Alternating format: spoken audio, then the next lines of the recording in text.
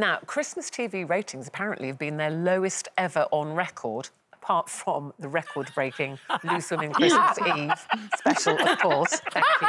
2 million. Thank you very much for watching. But actually, you know, people didn't have a lot else to do, Janet, so everyone's looking for something good on the box. What was the one you picked out? I loved Motherland, the Christmas special. It was on the day before Christmas Eve, and I've never watched Motherland in the past, and so many of my friends have told me it's an absolute hoot. This episode it delivered everything. A load of women behaving really, really badly.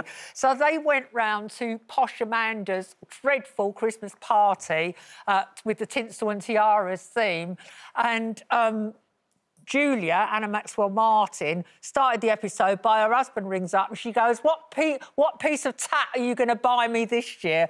And it was absolutely... I think it was very reflective, wasn't it, of what will be going on in a lot of households and women's lives. Oh, I love that! It's brilliant. I wish I'd have watched it, but I tried to watch it, but I realised that there was a backstory, so I need to go back and watch. Yeah, because I was just going to say to you, if you haven't seen it, I mean, you can watch the Christmas special on its own, actually. Yeah, I think so. It's quite easy. But the Christmas special is available on BBC iPlayer. Series 1, Brenda, is on Netflix. OK. Series 2 is on Amazon Prime. Got both of those. If you want to catch up. Now, getting hot under the collar, Brenda and Coleen this morning, literally steam coming out of their ears about Bridgerton. They're literally panting. Exhale. Coleen said to me, oh, my goodness, you've got to watch Bridgerton. Did you binge watch it, did you say, the whole thing? I binged watched 8 episodes. I was up till 3:30 in the morning. I couldn't stop watching it. And I'm going, I need to watch it forever. Well, everyone's saying, Coleen, it's very different because it's, you know, it's a period drama with a difference, isn't it? Almost like a period fantasy. So what is it that's captured you about this? Well, you just have to look at the Duke. Honestly, the Duke. Keep it clean. The Duke of Hastings. Is it the Duke of Hastings? Yeah, but there was more... Go, Cole. No, go on, I just said Simon. I know him as Simon. You can call him the Duke. But she's more on the Simon Says. But I was like, there's the period, the costumes. I love a period drama anyway. But I love the way that they transformed new music into a period era. I just love the whole whimsical, lovey, and the women were so strong as well. And it was just, it was just amazing from start to finish. Janet? I lasted 12 minutes. It was like watching a box of dairy milk, or no, Quality Street chocolate colours, and the leading lady seemed so thin with that face pointing up at you. She looked so fragile. I hate that. And I thought the dialogue was drivel. I think it was a great whodunit. It was like, whodunit, you're guessing. Let them like it. Well, I'm kind of on the fence here because you both told me I had to, you know... I'm watching it again. I'm going to start watching it again. I watched the first episode. I'm on episode 1, so I don't love it, I don't hate it. I haven't kind of gone, oh, my God, and I haven't gone, I hate it. Yeah. So I'll let you know. I'm going to keep doing that. Just very quickly, how long have we got before the break? Oh, only 30 seconds. Right, a lot of talk about the Masked Singer, Sausage. Should we just have a listen to Sausage?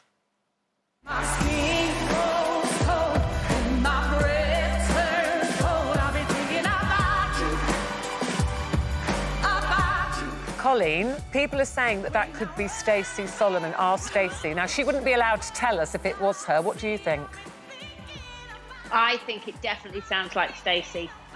Do you? OK. Yeah, I do. There's elements of it. I don't think it sounds like Stacey. She loves sausage and chips, that's very true. Well, watch this space, as they say. That was our bit of Christmas telly. We've got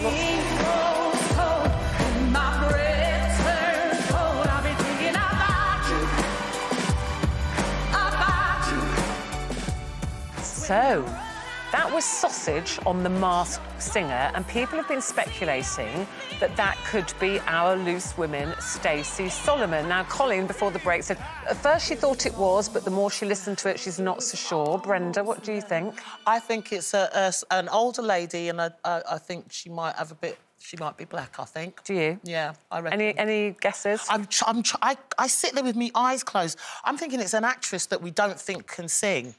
Oh. And well, listen, Rebecca's tweeted in. She said she thinks it's you.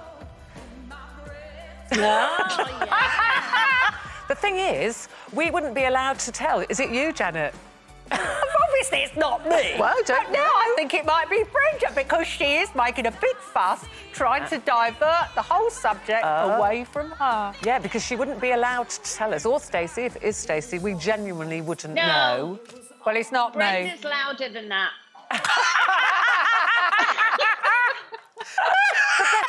Didn't people think that the mermaid, or not the mermaid, was Coleen at one point? The seahorse was The yeah. Yeah. I thought it was me. Well, I didn't get... It wasn't. It was Mel B, I didn't wasn't get it? that. Yeah, it was Mel B. I Mel didn't B, get that yeah. one. Well, anyway, The Masked Singer is 7 o'clock on ITV on Saturday, so we will hopefully find out who the next one to be unmasked will be. See if you're right. See.